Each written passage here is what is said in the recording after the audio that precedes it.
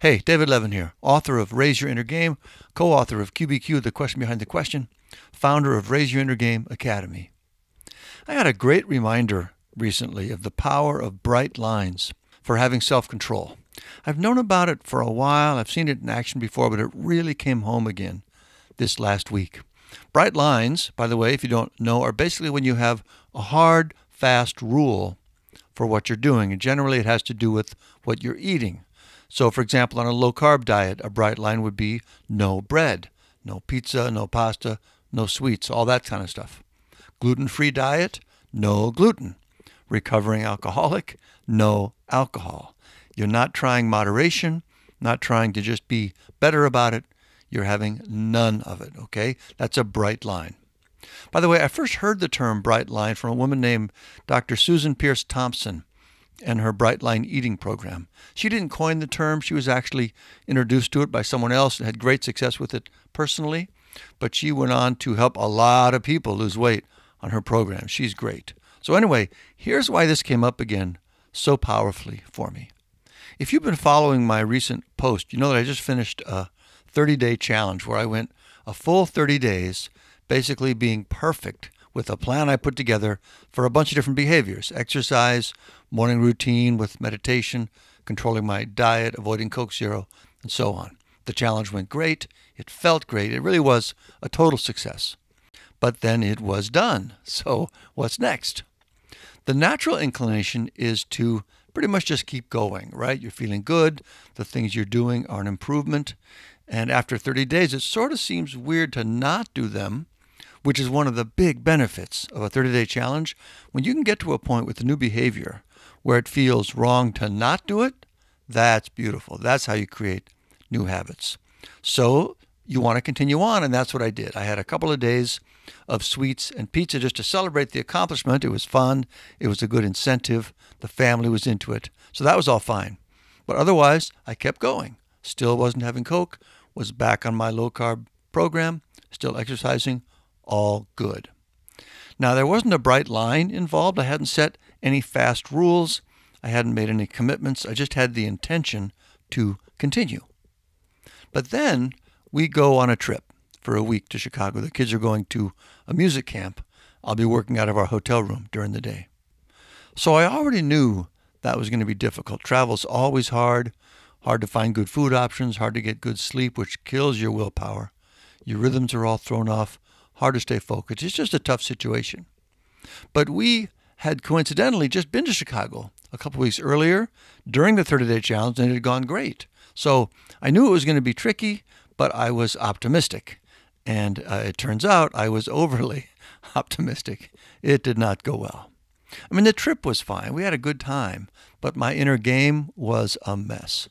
The first couple days were okay, but it slowly came apart as the week progressed, to the point that by the end of the week, I was back to having a couple of Cokes a day and eating just terribly. Bread, sweets, every meal, snacking too much, just really bad. And I could really feel it too, and that was the worst part.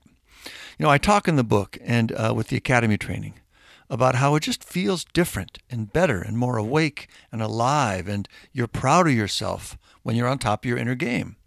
Well, no surprise, the opposite is also true. And it's almost worse when you've learned the difference.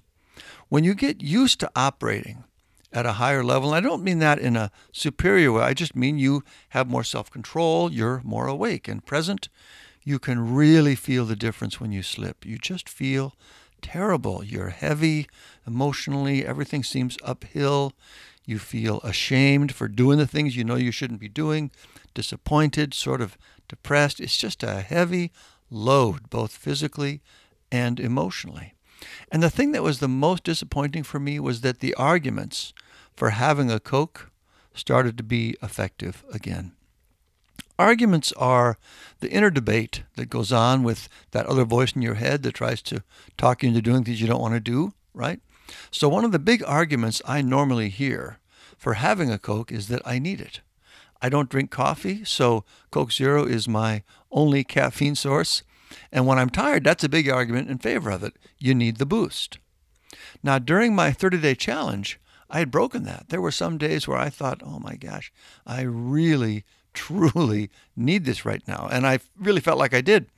But I got through it, so I didn't need it. I really didn't. I demonstrated that over and over again. Not only that, it didn't even really work. When I'm really dragging, it's usually more of an allergy-type cognitive fatigue problem. I'm fuzzy-headed. I can hardly keep my eyes open. And caffeine doesn't really help with that. I'm still fuzzy-headed, but now I'm jittery too.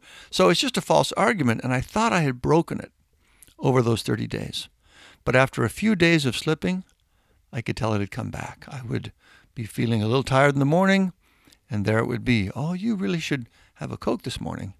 And I would. So I was once again vulnerable to that argument, and it was just really disappointing. Now, it's not the end of the world. I can break it again, and I have already in the last couple of days. But for some reason, that bummed me out. I really thought I had beat that one for good. I should have known better about that.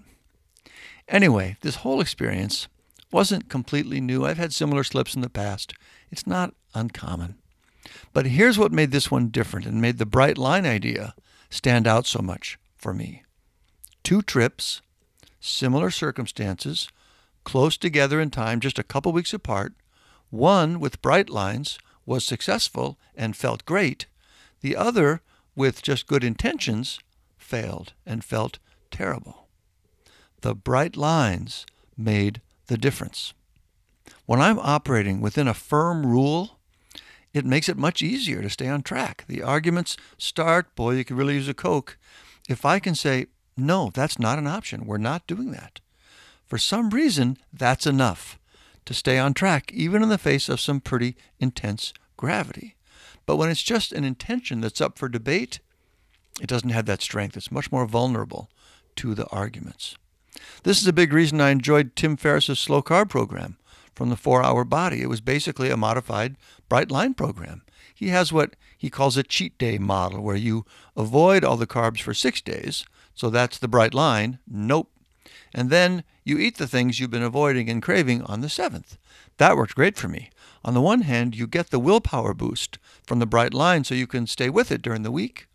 But it's also much easier over time to say, no, not now, wait till Saturday, than to have to say, no, not now, never. And of course, this is all just me talking about what works for me. It's not going to be true for everyone, but based on what I've heard from many sources, this is generally the case. Bright lines are the best way to boost your self-control and get control of your behaviors. So if you have something you want to work on, try this out. Give yourself some sort of a multi-day challenge, 7 days, 2 weeks, 30 days ideally. But whatever it is, pick a behavior and make it a hard rule every day for the full period. I also recommend you put a daily reminder for the duration of the challenge somewhere where you'll see it. I use Calendar on my Mac for that. And I recommend tracking your progress in a journal or a simple spreadsheet. Those are super helpful for staying on track. Also, if you're interested, I recorded a daily audio journal of my 30-day challenge and posted it on my podcast, The David Levin Show. So you could come subscribe to that, follow along. That might be helpful to give you some perspective as you go through it.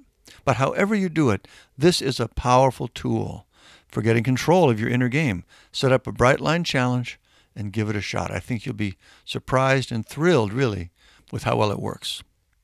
All right, that's it for this week. If you'd rather get these posts in your podcast player, you can subscribe to my podcast, The David Levin Show. Just go to iTunes, Google Play, search for that. If you're already listening to this as a podcast, but you haven't subscribed, would love to have you join me so you can get these automatically when they come out. Again, just go to iTunes or Google Play and subscribe. If you haven't yet read my free report, 3 things you can do right now to start loving your work and life again, come on over to my site, davidlevin.com, put your name on my newsletter list so I can send you that and let you know about other posts and trainings when they come out. Otherwise, thank you. Keep up the good work. I'll talk to you next time.